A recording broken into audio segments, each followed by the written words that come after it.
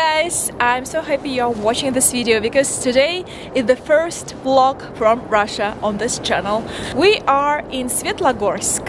It's a very beautiful town close to the Baltic Sea. Actually, we are right on the seashore, and now we will go to show you how beautiful it is here. And we came to Kaliningrad 1 week ago, and today finally we have an opportunity to spend some time with you, to film a little bit for you, to show how everything looks here. And Dima is behind the camera. He's my cameraman today, and the girls are staying with their granny in Kaliningrad, so we are spending the whole weekend together. So let's go to see what's going on there.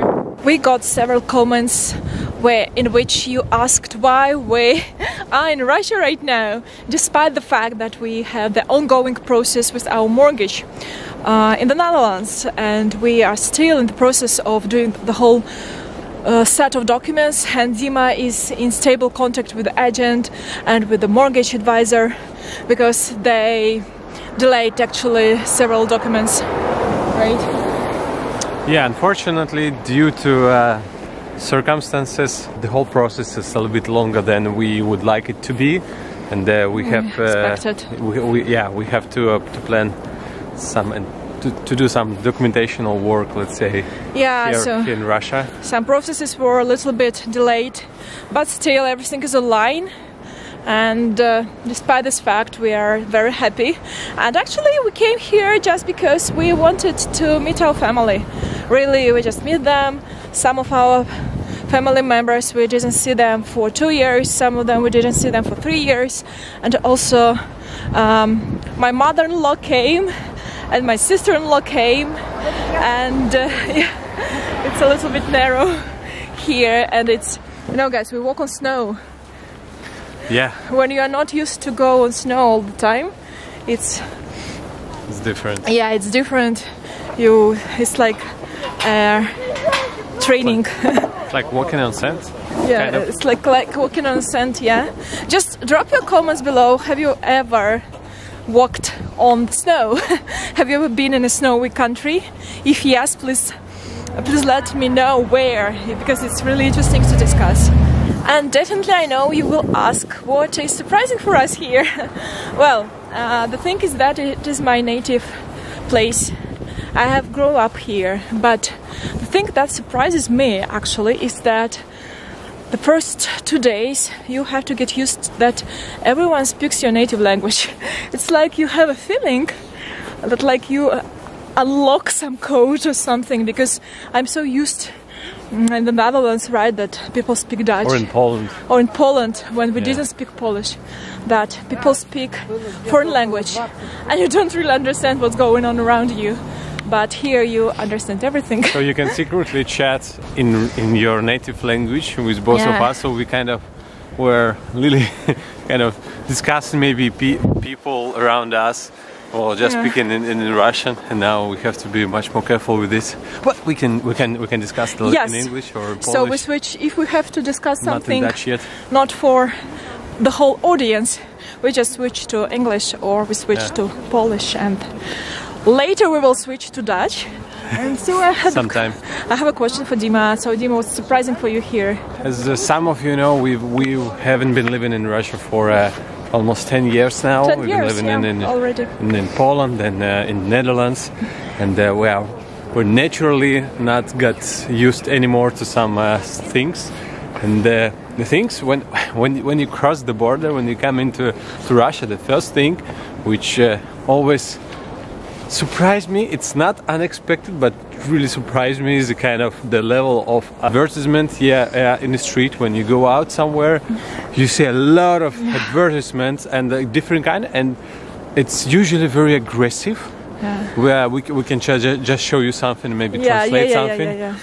But this is something you see, like a very big letters everywhere, advertisement to buy some cheap stuff, and the whole focus of advertisement on a cheap stuff, on price. So you can afford this, you can take this using a credit, huge discounts, huge discounts everywhere. So the focus is really on the price tag.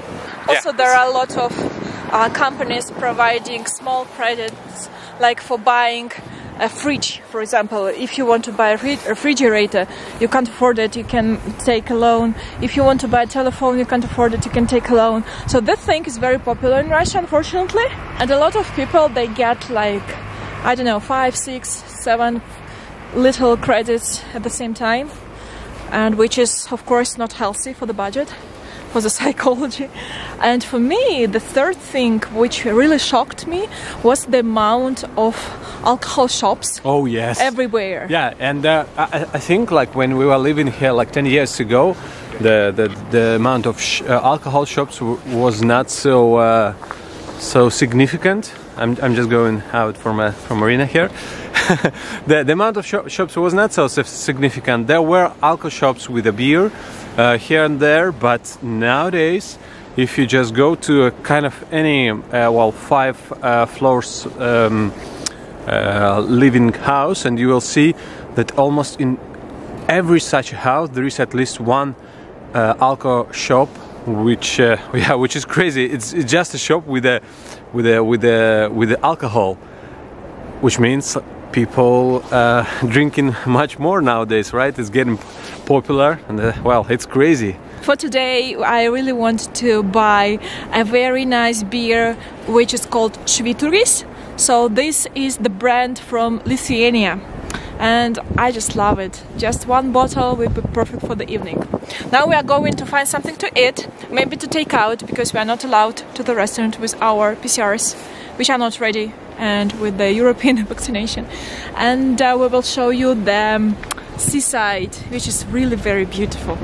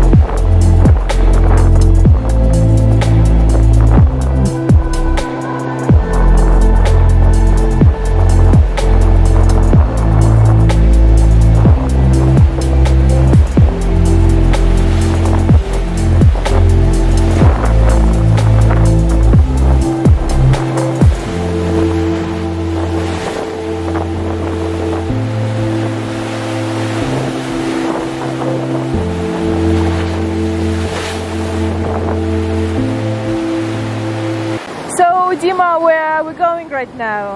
We are going up to the lift. There is a lift. Ooh. And a sightseeing view called Panorama. Yes, let's go.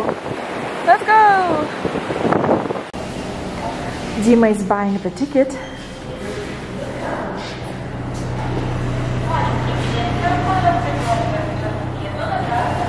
Вот так все тут классно выглядит.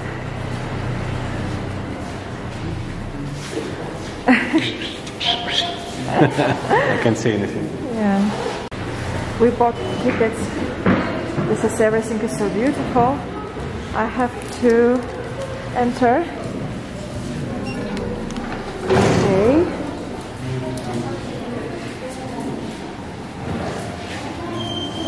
Looks like we're in a skyscraper, kind of. Yeah. It's really beautiful here.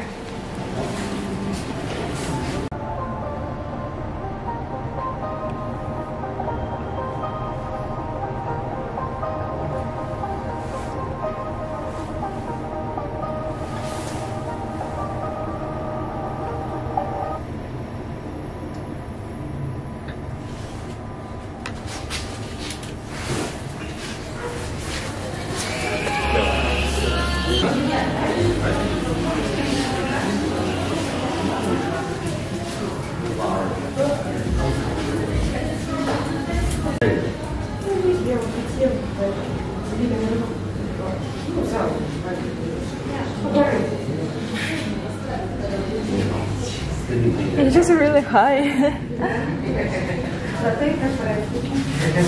Indeed. Yeah, beautiful. How did you like it?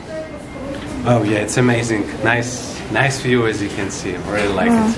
Very beautiful. Yeah. So now we have two tasks to complete. We have to buy a beautiful ceramic house for us, for ourselves, and to buy some sweets for our granny, actually, for her amazing work. Yeah, pens for kids, candies for granny. Yeah. Let's go. Let's go.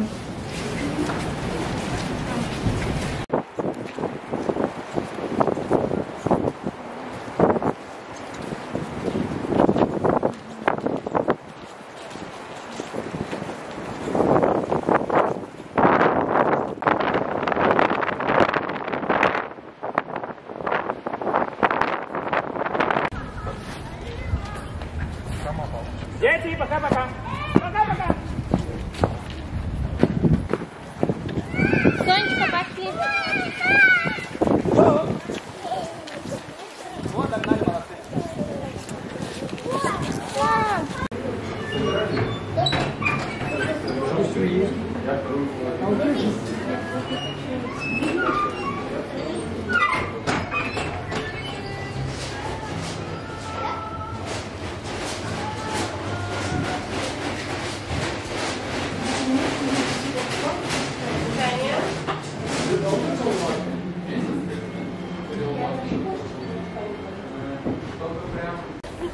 When we were in a shop, I didn't film anything, of course, but we will film the unpacking of our little tiny house. So we bought something like this one, just to have it. So this is very typical souvenir from this place.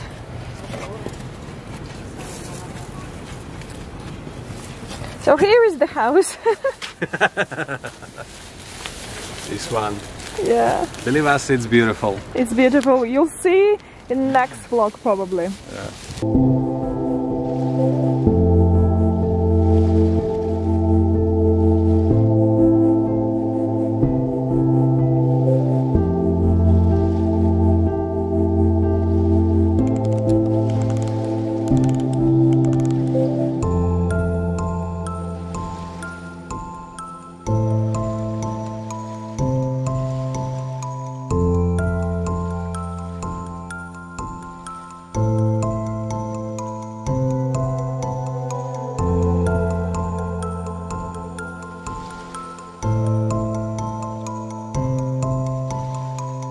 Marina, what do you drink? This is a special type of Russian tea. I don't know how to say it in English, but it is special tree from which it is made. So it looks like this. There are the flowers. There are orange flowers. And it's very tasty.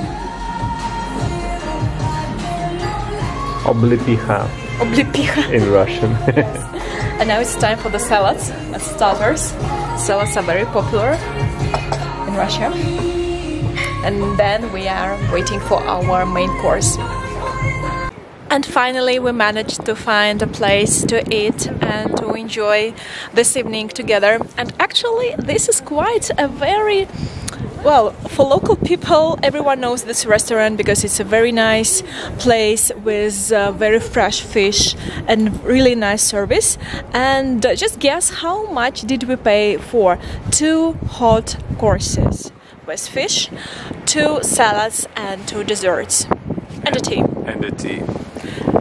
Okay, we will not wait too long. We paid 2,100 rubles. Which is 25 euros. 25 euros. 25 euros. So this is the thing which is not surprising for us because we know the prices here. But if you guys travel in Russia, it will be very cheap for you. Indeed.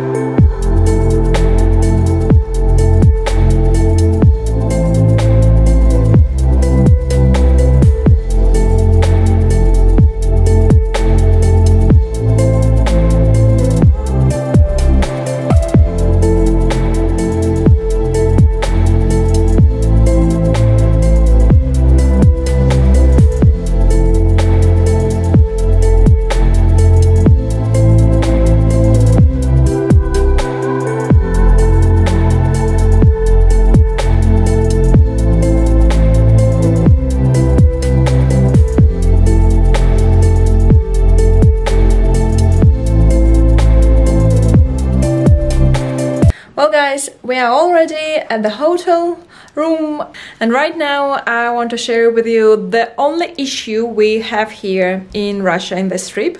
The problem is that our QR codes and our vaccines, which we took in the Netherlands, are not accepted in Russia, and we have to do the PCR tests each time we go somewhere. Actually, today here in this hotel, it's not possible. Come on. Well, it's not possible to check in without the PCR test. But the second issue is that we took it yesterday and it will be ready. We never know when it is ready, so it can be ready. It should be ready by the end of the day today. And well, it can be like at 11 p.m. or even 12 p.m. You never know. And until this time, like in theory, you will not be able to sign to check into the hotel. And the problem is if you are making it like if we would make it like not yesterday but 2 days before, unfortunately it's only valid for 48 hours. So if we make it like 2 days before, it's not valid already today. So the craziest, you have a very short period when you can show it. The craziest thing is that we even can't go to the restaurant, like normal restaurant where you can sit and eat, without local vaccine. So we can't go to the restaurant, so we will pick up some takeaway food. You cannot go to the restaurant without the QR code of the vaccine, and even if you do have a PCR test, you are not accepted in the restaurant. In the restaurant. So in some restaurants, actually, they can scan European vaccines. And we also went to a restaurant which didn't check the vaccine at all. But so the reality is like this. But even despite this issue, we are very happy, right, to enjoy this day together.